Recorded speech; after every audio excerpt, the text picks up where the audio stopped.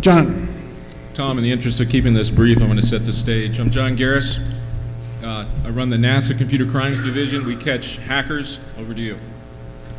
Very good. My name is Barry Grundy. I'm a Assistant Special Agent in charge of the Treasury Department's Treasury Inspector General for Tax Administration. In brief, because I know that's not familiar to a lot of people, we oversee tax threats to tax administration internally and externally for the IRS.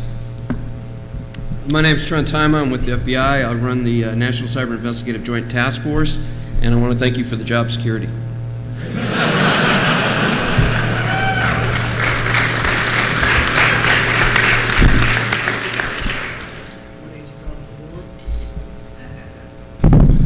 My name's Tom Talleur. I'm a retired NASA executive. I built the original Computer Crimes Division at the NASA Inspector General's office, and I've been retired for about 10 years. I had 31 years in federal law enforcement. Morning, I'm Colonel Mike Convertino with the U.S. Air Force. I'm commander of the 318th Information Operations Group. My group performs reverse engineering, malware analysis, intrusion detection, and also provides defensive mechanisms, custom government-only defensive mechanisms to protect U.S. Air Force and DoD networks.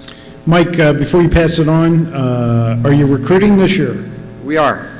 We have a large number of jobs that remain unfilled. We need good talent, and we don't really turn anybody away. Even when people have maybe stepped across the line, we redirect them to our... We don't turn anybody away who crosses the line. We have a special line for them. Well, yeah. And that's part of my deal, too. I actually have no authority to arrest you, and I'm not interested in arresting you. I'm here to recruit you. So... come see me after. Oh, no.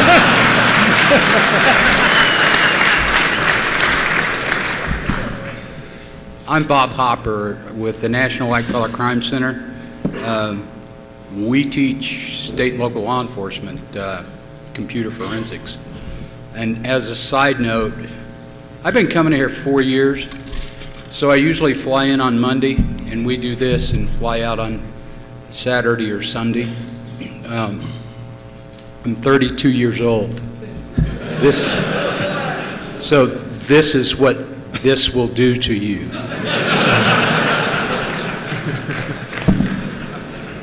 Loud, Chris. Hi, I'm Chris Mitchell. I'm a civilian member with the Royal Canadian Mounted Police. I help develop forensic software for our tech crime program. Okay. We need questions. This is all for you guys. So line up. Let's have some questions. Come on, come on. I've got another kind of covenant. STS Endeavor Mission Medal. For someone who asked a good question. To be determined later, of course. Yes, sir. Hi. I just heard recently that the mastermind behind the Mariposa botnet was just taken down. Do you guys have any information on that? Yeah, the Slovenian police arrested them Tuesday. The Spanish police arrested a few other people, I think, early this summer, along with stuff that we did domestically. Yeah, it just happened. Nobody's behind you. You got a second question? Go. Line up, guys, if you got questions. Do you folks communicate with each other on problems, issues? How the hell do you think they got here? No, I mean at work. In other words, are there interagency connections between you guys for everything, or is it just certain items? No, we don't talk to each other at all. I've never met these people in my life.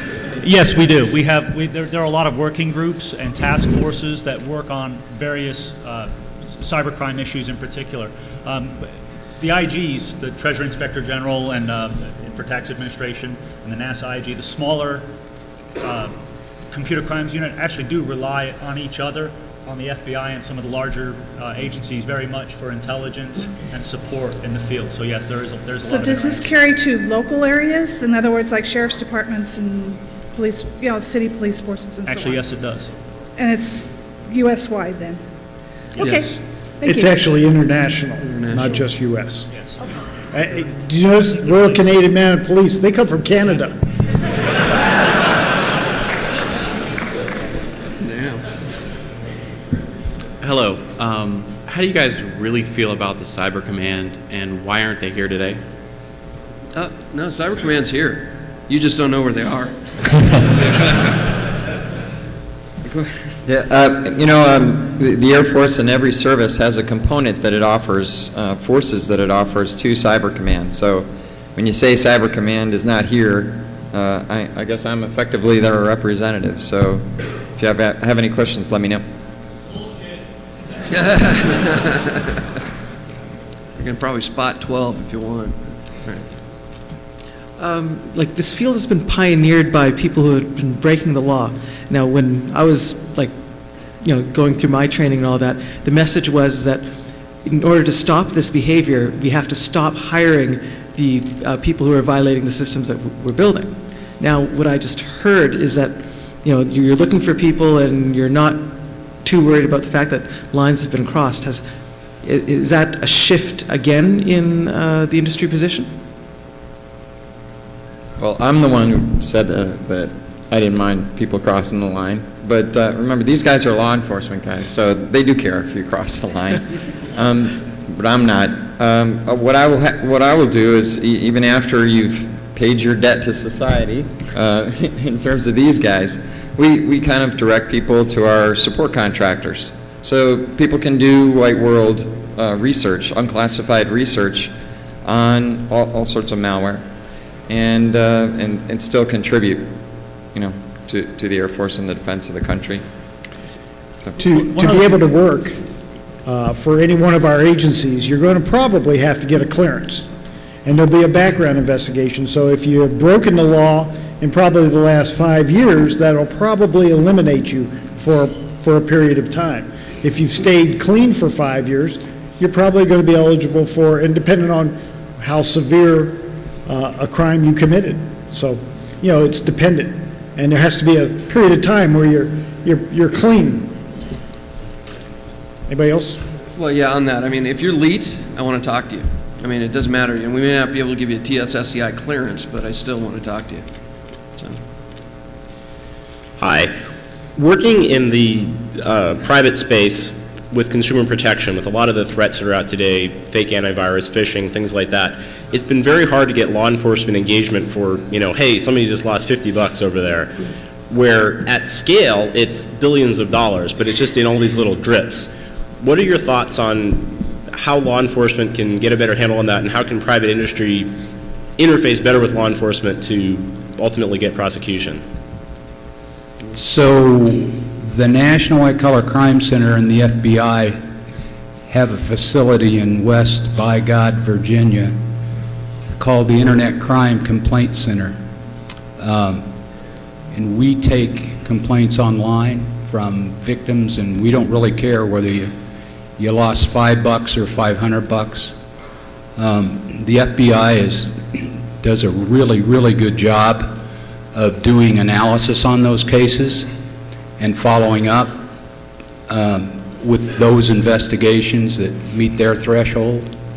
What we do with our analysts from our side of that is take those cases that don't meet the FBI threshold, do some analysis on those cases, and hand those off with that analysis to both sides of the jurisdiction. So the jurisdiction that's got the victim and the jurisdiction that's got the suspect, and we put those two investigations together. We had a conversation about this yesterday about ISPs and credit card companies and various other people that are involved in the fraud chain retaining data, because what we find is that person that lost $20 that normally wouldn't have their case investigated might be part of a fraud that's $1 million fraud once you cobble all those cases together. So once they're aggregated and codified into one single investigation, that victim might actually get some satisfaction. So what you commonly hear is that person has reported a crime and they might not think it got investigated when in fact it did, and the case was filed as a large fraud case. They just weren't called to testify. So they actually might not know that the case actually got investigated. Yeah, to piggyback on what Hop was saying, we benefited from the Triple C's work, Internet Crime Complaint Center, on a Nigerian case where NASA was victimized, but it wasn't quite at the level that was enticing to many U.S. attorneys' offices, particularly in the larger jurisdictions like Washington, D.C., New York. We go there, we found out that our guy was directly associated with over $750,000 of lost complaints, and we know that's just a fraction of the damage that he's done. That tipped the scale and got people interested, and we ended up arresting him. And he spent 1.5 years in Nigerian prison. I think that's a pretty good outcome. So the complaint center, the number of complaints has just grown phenomenally over the last 3 or 4 years. I think last year we were bumping 1 million complaints a year. We also put in we wrote a program that it's called ISIS that helps state and local law enforcement with the analysis and cobbling together of those cases. It gives them the ability to communicate back and forth from both sides of that, from the suspect side and the victim side. And it actually works pretty well. And that was an excellent question. And I will give you this pocket protector, knowing that you can put this on eBay and probably make as much as $2. Hop will even autograph that for you. For you guys that are standing in the back, there are seats up here in the front. And we got your picture back there anyway, so you might as well come on up. All right, the next good question is the STS Endeavor Medal. It's for you, man. I can see it.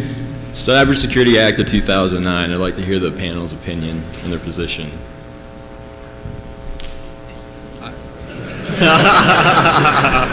Could you repeat the question? The Cybersecurity Act of 2009, your position, you could just go for or against. We're law enforcement. We enforce the law. I mean, the Congress did a great job making law. Yeah. So.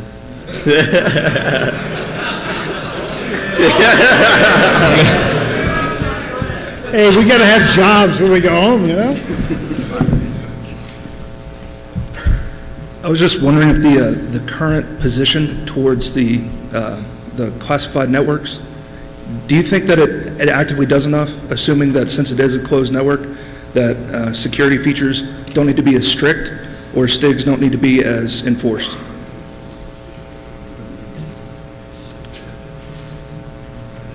I'm not sure I grasp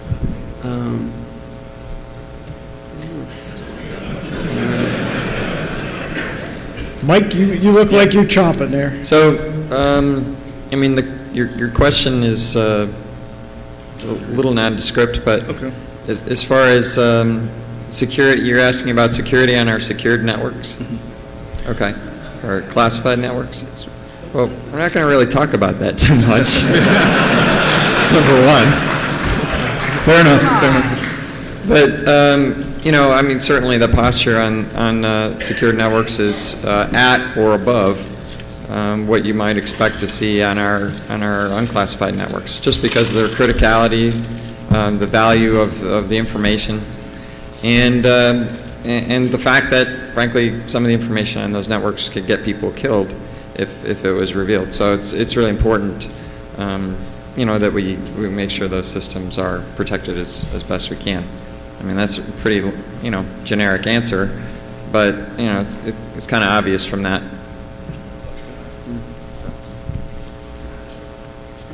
This could be considered a follow-on.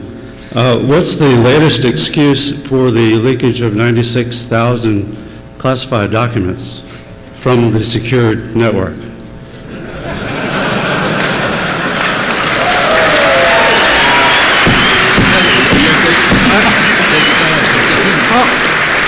I'll take that one.